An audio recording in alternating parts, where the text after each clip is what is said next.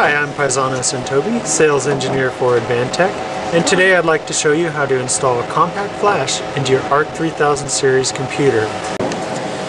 Place the unit on a smooth, dry workspace free of clutter. Turning your ARK around to the back, you'll notice the CF door located just under the VGA socket, right here. Unscrew the two screws from the CF door plate and withdraw the attached CF card carrier.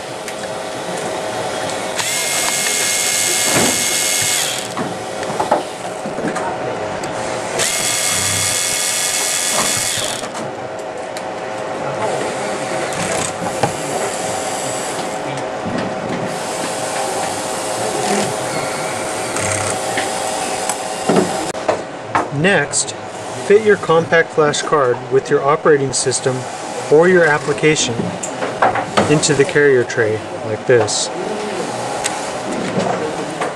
Now, insert the CF carrier back into the socket and screw the tray back into the rear faceplate.